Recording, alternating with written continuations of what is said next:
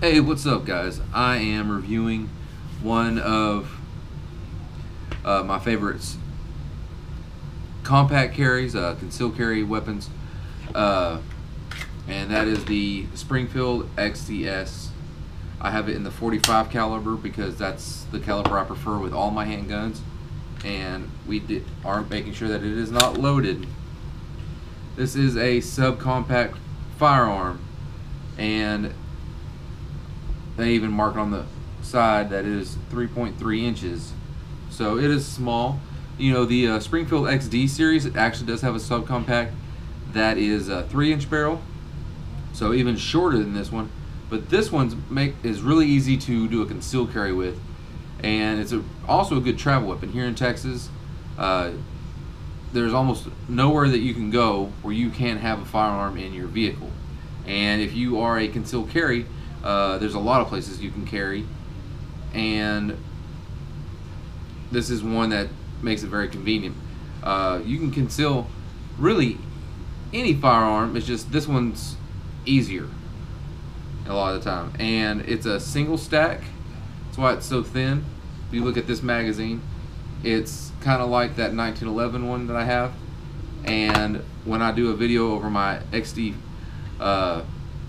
that's a 4-inch, you're going to notice the difference because it's not single stack like that.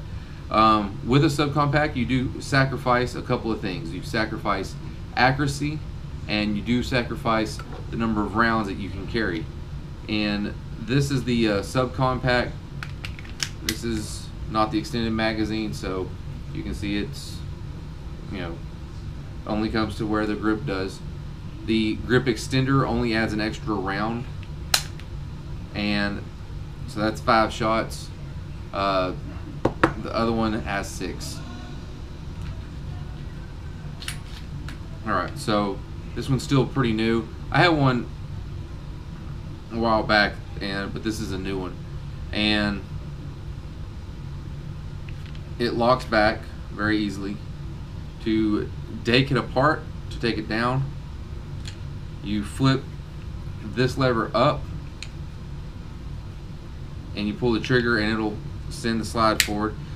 It's easier for me to show you on the XD when I do that video, so if you want to know how to take this one apart, watch the XD video that'll come out later. Same method. This switch will send it home. Now, unlike my 1911, this has no hammer. It has no cock lock feature. This is double action only, and the trigger is different. That's a safety feature there. You have to pull this, and then you can pull the rest of the trigger, and eventually it'll fire. That is a feature of the XD and the XDS. On both, when there is a round chamber, there is a bar right there, you can kind of see the outline of it, that'll come up.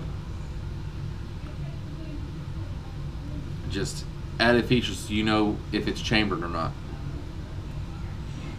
The magazine release is ambidextrous, and it is the same on the 1911, and like the 1911, it has a grip safety. One nice feature about the XDS is that you can change the back grip to make it fit your hand better, and the first one I got came with a holster, a mag holster, and it came with the high capacity mag, or 2 high capacity mags and a regular mag. This one did not. It came with the extra mags, but no holster or mag holster. This is a XDS holster. It is retention, means the only thing that's keeping it in there is this Allen screw.